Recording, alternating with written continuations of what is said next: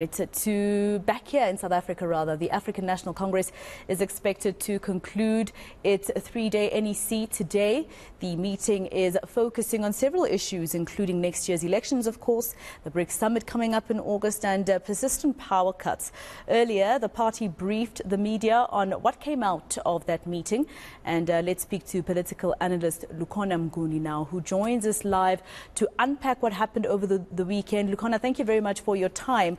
For me, what was interesting, Lukhona, is that, in the 13 years I've been a journalist, whenever I covered an ANC NEC, it was never filled with so many press briefings as if we're at conference. Could this be because of the silly season approaching next elections and maybe a PR type of strategy?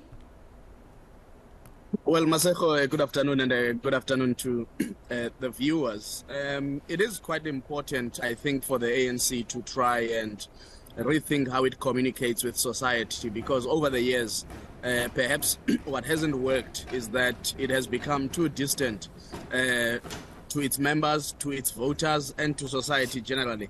You would know that the ANC conceives of itself as a leader of society, and because of that, they probably want to be much more in touch and to appear as though they've got full control over issues. You'll remember there was an NEC not too long ago where different people, even David Makura, coming out to present a framework that the NEC was endorsing in terms of how they should approach coalition politics, particularly in municipalities. But I think with a great anticipation that a province like Gauteng could be under a coalition government, KwaZulu-Natal could be under a coalition government, and possibly nationally there could be. So the ANC has been trying to prepare itself, and I think trying to pivot how it communicates with society. Whether that works or not will depend in terms of how the voters and its members receive the message and the seriousness of the message, and that it doesn't just end at being a PR exercise. As you know, the president himself, President Cyril Ramaphosa,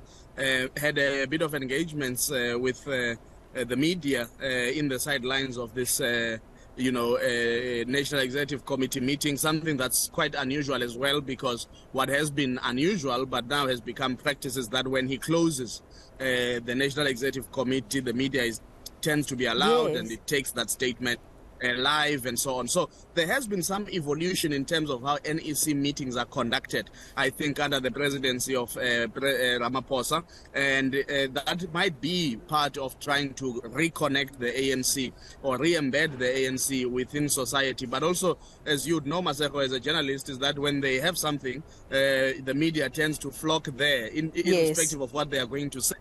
And they are probably taking advantage of that, owning the weekend in terms of occupying space within the media.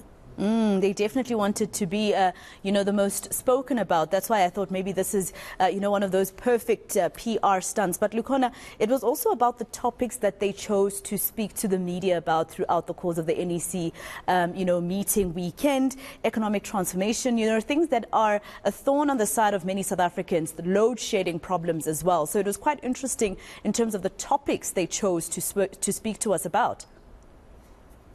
No, certainly, and I mean, Mbalula as well, centering crime and safety issues as being part of the key topical things that they are dealing with. And I think it's about demonstrating to society that we get the pain points that citizens are going through and the things that are choking development in society. The issue, however, is whether or not the words will meet and match with the deeds. Will there be different conduct of ANC deployees in municipalities in how they govern? Will they make sure that there is more service delivery and less corruption over time? Will they make sure in the national executive, in cabinet, that they are not fighting and there's no policy discord that is happening and so on? So it's one thing to try and speak the language. ESCOM has been an issue for a very, very long time, and there's no doubt that there is some confluence between ANC's misgovernance and its appetites for fundraising through illicit means and the collapse of certain processes within ESCOM, particularly insofar as procurement is concerned and all of that. So they can't just speak and say, now we need to solve the issue of energy and then, sort out electricity in South Africa. But then there's still, wranglings that are being reported between, whether it's the Minister of Minerals, resources and energy, and the president, and the future of, green energy and so on. So I think the ANC must not underestimate how society has a far higher demand for it than any other political party. So they must not speak in general terms about these issues. They've been in power for 29 years, and society is saying, but this has crumbled under your watch. Crime has exacerbated under your watch. These are the social ills in society as a result of your neglect of certain development initiatives. And therefore, I think that while they try and do the media relations kind of exercise, they need to have a serious in-house conversation about their own conduct and the conduct of their deployees and how they are going to behave differently and possibly better in how they govern. And, just lastly, Lukhona, another topic that they looked at, which I found to be interesting, was the local government topic. And under there, they looked at immigration, they looked at home affairs. That's peace and stability. It has to do with, for instance, even, the fact that we have an issue of illegal mining in South Africa, etc. But the fact that they also spoke about the no confidence votes, destabilizing many municipalities, and how they're looking at changing the law when it comes to what you're allowed to do in council and coalition governance. That was also quite interesting that they looked at that, especially with a lot of analysts saying next year we might see ourselves at a coalition on a national level. No, certainly, Masego, that was important, led by the Minister of Cooperative Governance and Traditional Affairs, Thembinka Dimeng, yesterday morning, that press briefing. And she also had the, privilege of reflecting on her own experience as the president of SALGA and what they tried to do in terms of putting together a coalitions framework and where they are. But I think we are trying to address the wrong things. Because if you talk to SALGA now, they'll tell you there are about 67 municipalities that are under coalitions in the country. And they will say about 50 of those are stable, 17 of those give a number of problems. And there are a number of iterations that are being discussed in terms of how to stabilize those coalition governments. There will be a meeting, I think, led by the Deputy President in the next month or so on how to best stabilize coalition governments. But some of the ideas that they are trying to come up with are not possibly constitutional. For example, they talk a lot about thresholds and saying perhaps you need to make sure that parties with 1% or 2% are the ones that then get to be represented in any legislative body. But however, I think our constitution is quite clear that it demands elections that result in general proportionality in terms of outcomes. And therefore, the issue of thresholds in South Africa might not be a solution.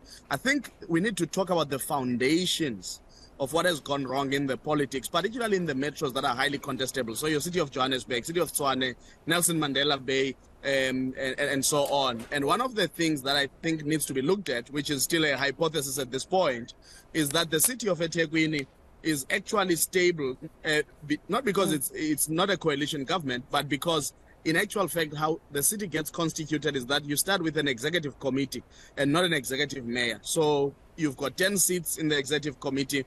They are proportionately given to political parties as an outcome of how they performed in the election. And then a mayor out of that 10 is elected, unlike with most of the metros, which have an executive mayoral system. So you elect the mayor, and then the mayor appoints MMCs, members of the mayoral committee. And therein lies the problem, I think, because it's always a rat race in terms of who will then make it into the mayor's committee if we change this mayor. So patronage networks and so on. So we need to think very carefully about what is going wrong in the destabilized municipalities and how do we then correct it. But something has gone wrong with the politics, the patronage, the chase for resources. It's an election year next year, and we tend to see irregular expenditure, Masego, increasing in municipalities ahead of an election year because it's clear that the incumbents then try and fundraise through certain contracts within those municipalities for them to have kitties that they can then use as a war chest for the election. So there's a lot that is going wrong, and I don't think that it's just about the technical ideas that must come out, but we need to have an honest conversation about the state of our politics in the country and what is going wrong and how they are being used to illicitly draw some finances out of the system to then prop up political campaigns.